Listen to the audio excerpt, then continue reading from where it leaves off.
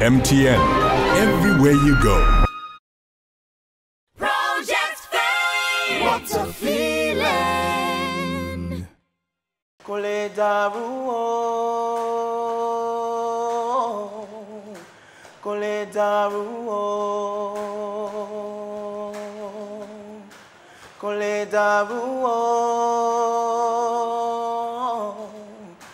kole daruo. Let me tell you one thing I like about your song. I love the chorus very much. Very, very, very, very much. I love the chorus. I think it's very repetitive. Well, well, I don't think it is repetitive. Yeah, I think it is the kind of thing that I can unconsciously begin to sing. And I think that makes for a great song. Thanks, sir. You know what I mean? So I like the chorus. I'm not immediately sure how I feel about your verse. It's simple, straightforward, but it gives me that prose feeling again. You know what I mean? I think there's a certain wit. I think there's a certain, I don't know if the word is intelligence. I don't think that's what it is, because I know that you're super intelligent. I think there's a certain level of trying, for want of a better word, that you need to try to write a song for it to come out feeling and sounding like a great song. Do you understand what I mean? Yes, sir. Because believe you me, there are all kinds of songs out there. Right now, you can decide whether you want to write a song that will last 3 months or 6 months, or whether you want to write a song that will last hundreds of years. Do you understand? And it's the weight of not just the weight of what you say, but also the craft, the style in which you say it. I think that's also what determines, you know, how long you feel like you want your song to last, okay? Or how relevant you think your song will be after a certain time. Because culture and all the other things that influence us to write some songs sometimes, those things are dynamic and, you know, they move on. But, you know, how does your song remain relevant? But I like your chorus. I definitely like your chorus. I think that it's great. We'll talk about it a bit more after today. Okay, great. So is there anything else you want to share? There's some other songs, I don't know. Let's hear it real quick. Every time I look in your eyes, I see love.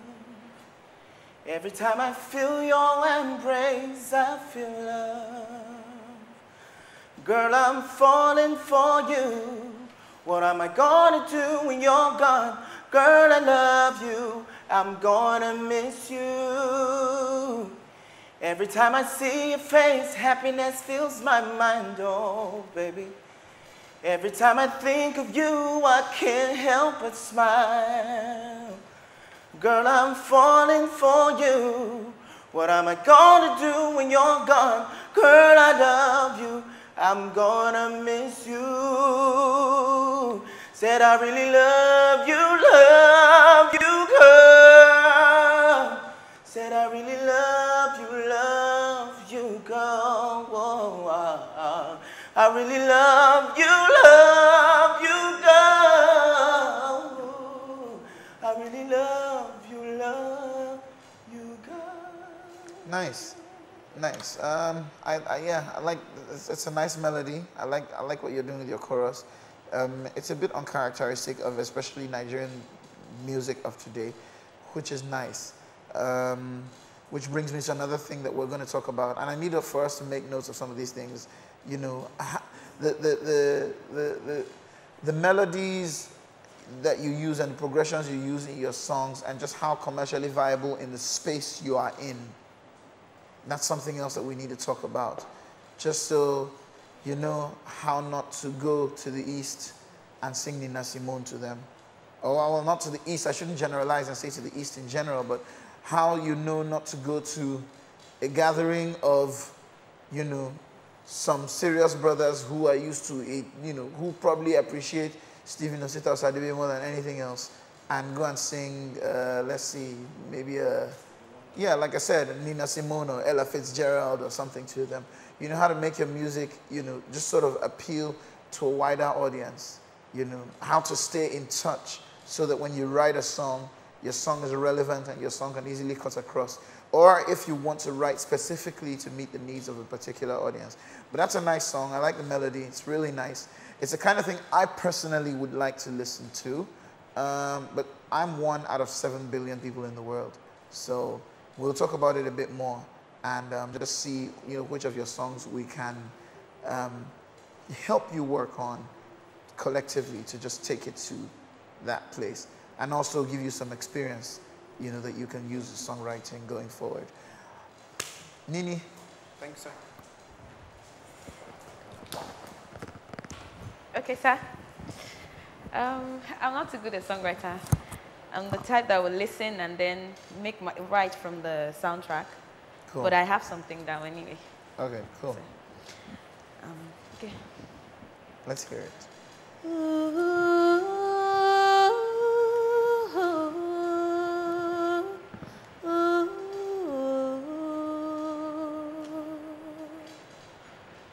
Ọjọ́ ìgbéyàwó, we made a covenant of love. Now you're gonna throw that away. Ògiri létí, ènìyàn ló ń jẹ́ bẹ́ẹ̀. Gave you time, but you've taken me for granted. Kí ló fẹ́, kí ló need, what do you want? Igi inú igbó, owó, igi ńlá, omi tán lẹ́nu ẹja o, kábàámọ̀ ò ní bá ẹja. Ọlọ́run mo fẹ́ ìtura. Okay, I'll tell you the first thing I noticed about this song. I don't know if it's your voice, or if it's the words, or if it's the scene that you've set. I mean, just the fact that, you know, it sounds to me like a heartbreak song. I don't know what exactly it is. Yes. It is moving. It's quite moving. It's very. So it might be a great melody that's in need of the right words, you know, that can measure up and sit, you know, good with the melody. It might be a great melody, but I can tell you this for a fact, you know, it is moving. It is moving. You just need to know how to work it, you know, into that space where it's a complete whole song. But it's nice. I think, you know, as an attempt for songwriting, it's not a bad start. You know, we might have to mess around with the words a little, but for songwriting, it's not a bad start. Okay, so, let's talk to Simon. Yeah. Let's hear what you've got. I have a couple of them, so I don't know which. But let me start from. No, well, a couple to me would mean two. So pick your best two. Okay. Starting with your best one. I don't know which is the best, but let me start with this. Do you want to sleep on it and make a decision? Because you know, for the sake of your other people, we cannot listen to 5 songs. Okay, let me start with this.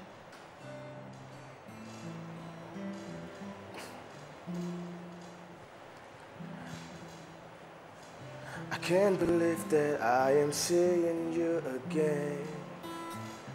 Pour me what I make, I know, say no, be dreaming. I can't believe that it's you that I'm seeing. I've been praying for a day next to you, my baby. Look at me deep down inside my eyes, baby. And tell me, say, you know, you go be my bride today. And I'll take you somewhere you never see in your life. Baby, I'll raise a family together with you. Oh, more you find. I'm never ever gonna betray you, baby, I swear. Oh, more you find. I'm never ever gonna forsake you, I promise you. because you're fine. Okay, what's the next song? Okay.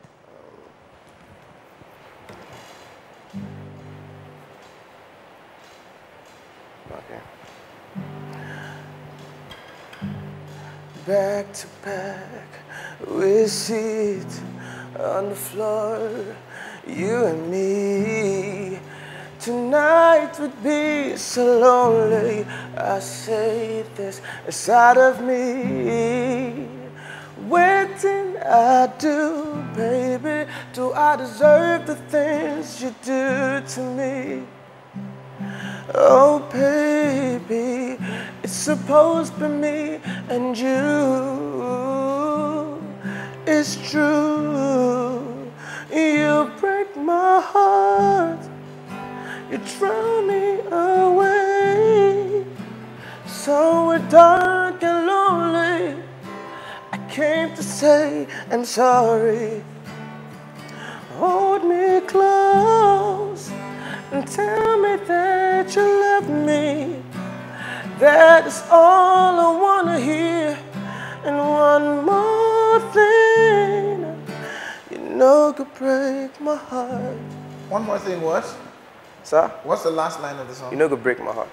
Okay, so what's this, is this a heartbreak song or it's a Hold Me Close song? I don't understand. Like, What are the lyrics of the song? Back to back, we sit on the floor, you and me. Tonight would be so lonely. I say this inside of me. Waiting I do I deserve this thing you do to me? It's supposed to be me and you. Then you break my heart, you throw me away, somewhere dark and lonely. You break my heart, what? You break my heart, you throw me away, somewhere dark and lonely. I came to say I'm sorry. Hold me close. Can I ask you a question? Yeah. Why are you coming to say you're sorry? Sorry for what? If she broke your heart and threw you away and threw you somewhere dark and lonely. I must have done something before. Oh my goodness, but you're not establishing that. So here you are talking about back to back, you're sitting on the floor. It was supposed to be the two of you. You're thinking this is going to be lonely. And then you're moving on to how she broke your heart and threw you somewhere dark and lonely. And you're coming to say you're sorry. From all indications, she's the one who's not being very nice. See, that's what I mean by you cannot always be there. If you sell 10 million copies of your CDs, you're not going to go to 10 million people and explain to them that you must have done something wrong. That's why she threw you away somewhere dark and lonely. Do you understand? You've got to be able to set a scene. You've got to be able to set a stage. Good songwriting is coherent without necessarily you having to give your extra explanation. You know, do you understand what I mean?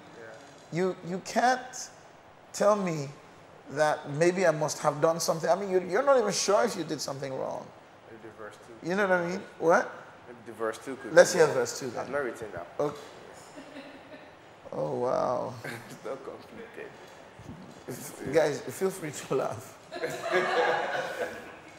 I don't mean to do that to you, my friend. You've got a great song, but I don't think you're not. I need you to think. I need you to think as a songwriter. So what you're doing now is telling me, well, okay, maybe verse 2 then. But even at that, and yes, it can happen. It can happen. You know, it can be a situation where you decide to do like a flashback to go to explain the situation. From verse 2. But even at that, you're establishing the chorus from verse 1, right? There's no continuum. There's no. It just doesn't come together. You understand what I mean? Guys, help me out on this. No one is telling me how you feel. No, it doesn't come together. Do you understand what I'm saying? I think you need to establish how you move from that verse to the chorus. Even if you are going to tell the full story in verse 2, do you understand? You need to be able to tie it together. I'm sorry, you were going to say? I said there needs to be a transition, something that would link you to it. Exactly, there needs to be a transition. You need to tie it together in a way that makes sense. Do you understand? So it's not just, pieces of a puzzle that, we're just sort of left to figure out, and you know what I mean? It's nice when you tie it together, because half the time, don't forget that anything you know, whether it's a work of, as long as, you know, it can be equated with a work of literature, whether it's poetry or prose or drama or song or whatever it is a reflection of people's lives. And people want to connect with it. No matter how silly it is, people connect with it. Do you understand? So there's got to be some logic to it. There's got to be some kind of connection to it. Do you understand? In order for it to make sense. Okay? Yeah, but nice melody. You know, it reminds me of what we used to call blues in the 80s. Yeah. And that makes me sound very old. What do I give you? Okay. I was born in the 80s, stuck in the 80s. So, cool. So, Should I try one more? I'm sorry? Should I try one more? Should you try? One more. Okay, one more, and then sleep over the rest of your songs, Yes, and you know, let us know. In the night, when the sun is gone, you know I believe in you and me. You are all my eyes can see. When I'm crazy, lazy, lonely, and I'm out of strength. You know, I'm paying attention to your words, but I can't hear you as well. In the night, when the sun is gone, you know I believe in you and me. You are all my eyes can see. When I'm crazy, lazy, lonely, and I'm out of strength, you keep on pushing me ahead, babe. And my confidence is here, don't give up. You stay strong, yeah. And that's the thing to say that gets me up again. I might keep my head up high, so high, yeah. The sun will shine forever on the both of us together, so high, so high. Show love to another, and that's the love and weather, so high. So what's the song about? Someone that gives me hope when I'm down. So what are your opening lines again? In the night when the sun is gone, you know I believe in you. And me. You're Okay, all my great. eyes. I need to say two things. I hope you know that if you're going to use the phrase in the night, or if you're going to use the statements in the night, the only thing that will excuse you to use it is poetic license, because grammatically it's incorrect. Okay. You know that, right? You can't say in the night. It's at night. Okay. But if you're, no, but I mean, if I've used all kinds of things. Backstreet Boys have a song where they said, does his gifts come from the heart? Or does his friends take all your time? Now that's absolute, complete grammatical blunder, but hey, they went platinum with it. So, you know, who are we to judge? But I'm just saying, you know, for your information, keep it at the back of your mind. If that's not what you're meant to do, then, you know, that's information that can help you. But secondly, poetic license can let you get away with some things sometimes because maybe melodically it makes sense for what you're trying to say. That's something I've done, you know, and something I continue to do as a songwriter. But it's something that is deliberate when you do it. Do you understand what I'm saying? It's the way music has made It Don't Matter become popular, even though, well, it's a manner of speaking for African Americans. Music has popularized it, so you can say it don't matter, even though we know that, you know, that's not correct. So let's come back to this line. In the night, when the sun is gone, I believe in what? I believe in you and me. You're all my eyes can see. Okay. So why in the night when the sun is gone? That's because I'm alone at that time. And I'm thinking to myself that when I'm crazy, lazy, lonely, and I'm out of strength, you keep on pushing me ahead, then my confidence is here. I think I understand something you may be trying to say. Well, I guess what I'm trying to do is tie the phrase, in the night when the sun is gone, I believe in you and me. Maybe, I mean, I could, and this is just me, figuratively say, in the night when the sun is gone, meaning no matter how, you know, when things go down, when it's dark, you know, when we're in that space, I still believe in you and me, or I still feel like, you know, I get strength from you, you know, no matter how dark or how low or how evening-ish, you know, it can come to. But that's me trying to create an explanation for your line. I think, you know, that's something I would like to come from you. Do you understand? I feel like that's probably what you're trying to say, but I don't feel the strength in it as much yet. So that gives me cause for concern. So think about it, you know, sleep on it. And I'm going to tell you guys a general idea that I get from this exercise that we're doing right now when we're done. But thanks for sharing your songs. They're really nice. I think that we can develop something and move with it very quickly. So who haven't I listened to? Omalayo. Okay. I'll start with the chorus. Okay, let's hear it. Take it high to the sky, to the mountains and the plains. Let the joyful music flow from our hearts. Contestant Africa. That's the chorus. Come on, people, I want to tell you a lovely story that I call Africa. We have culture, that's our nature. Come here and listen to melodious chorus. Hospitable people, excellent morals. As you can see, we have the nature's best. Wherever I go, whatever I be, I'll let the one my lovely Africa see. Okay, let me tell you something before you go on. And this has absolutely nothing to do with your songwriting, but I honestly think that you should, when you're gonna sing your high notes, right? Don't try to dodge it by going all quick false on me, okay? If you have to push to sing it, push to sing it. You know, be vulnerable enough to let your voice crack at this point, as long as it's not happening to you on stage. You're a human being. It's absolutely allowed. That's the only way you build it. Break it to build it, okay? Yes. Yeah, so don't play Mr. I'm going to keep, you know, I'm going to keep my dirt to myself.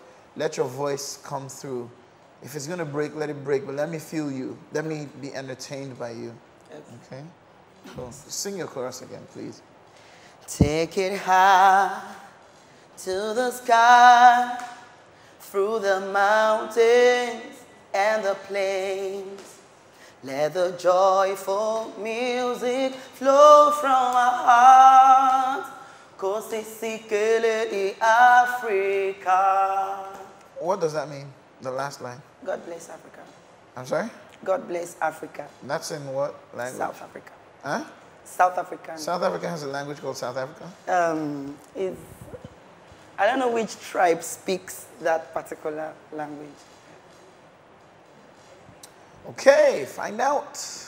My guess would be Zulu, but I'm not sure. I won't be, you know, don't quote me on that. And don't take it to the bank, but that would be my guess. But, oh, that's part of the South African anthem, right? Africa, right? Yes, sir. Ah, there we go. Okay. Yeah, it's nice. It's a nice song. I for whatever reason, I haven't warmed up to the chorus yet as such.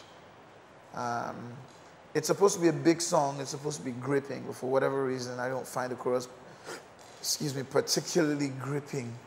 Just, you know, it comes, maybe by the time we go into arrangements and all that other good stuff, you know, it might take it to the next level. I don't know. I can't say for certain.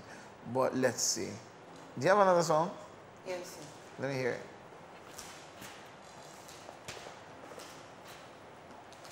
Mary had a little lamb, the fleece was white as snow.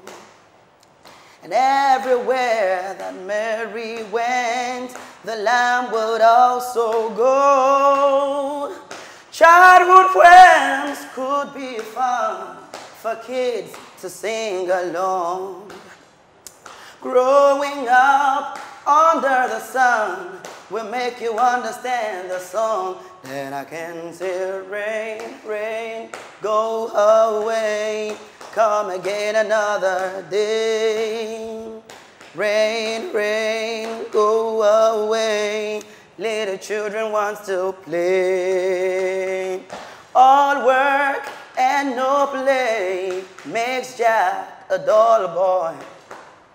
That is why my friends and I are out here to play with our toys. I know you're a friend, but why are you disturbing me?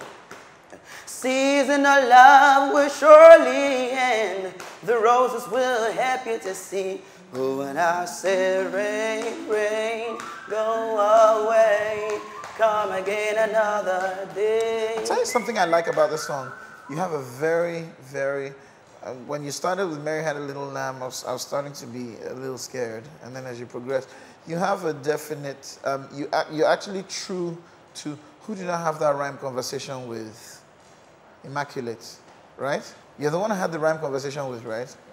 Did you observe something about, even though, well, some of the lines were not originally his, and that's something else we're going to talk about, a major element or a major songwriting controversy.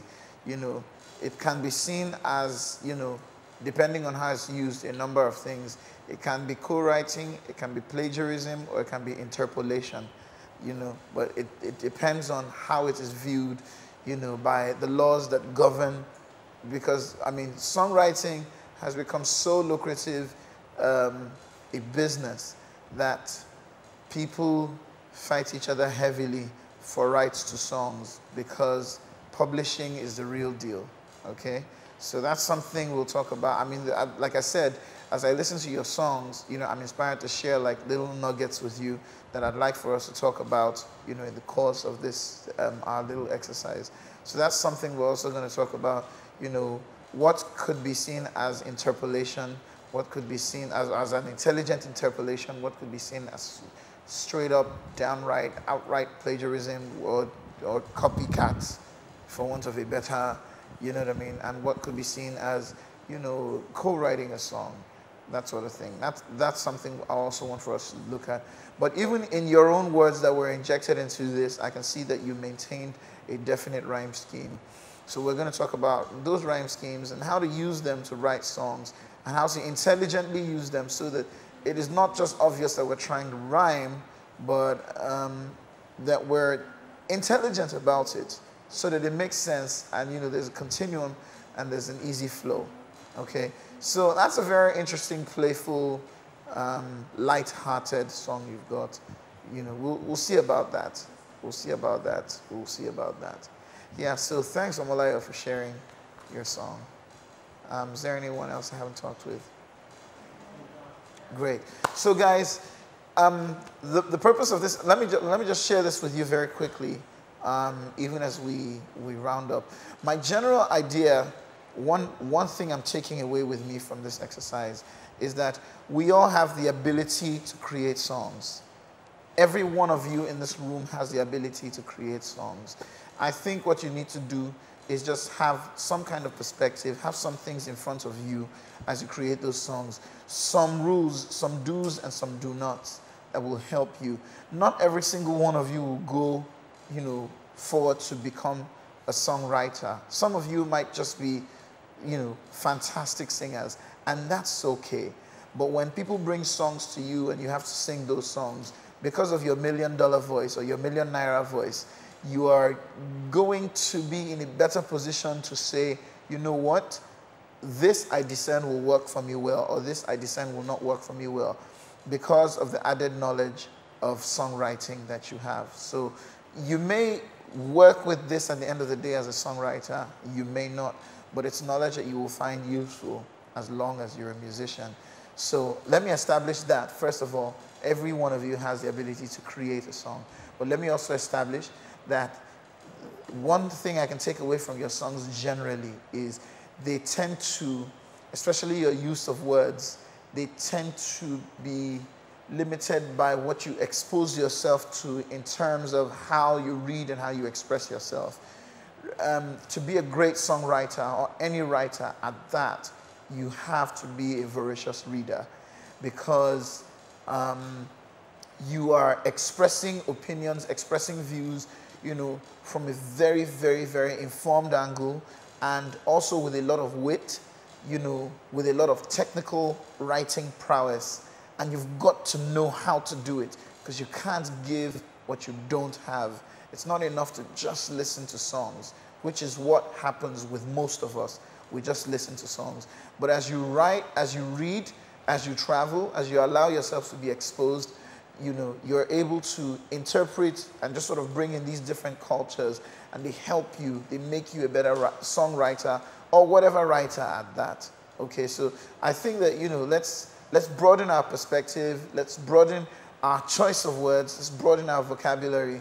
It'll help us express, you know, songwriting better, you know, in a manner that doesn't just come across as you're just speaking to me, you know, but it's witty, it's intelligent, it's funny, or it's serious, it's intense. You're able to convey the right emotion that your song needs to convey, and you don't feel stuck looking for words because you have the vocabulary and everything else to carry through with it. But I think you guys are going to do great. I look forward to hanging out with you tomorrow and just sort of starting properly, you know, to look at these songs and making headway with them. I think we're going to come up with some really great songs, and I think you guys are going to have a fantastic time. So I enjoyed meeting you guys. You guys are fantastic. Great. Project Fame. What a feeling. MTN, everywhere you go.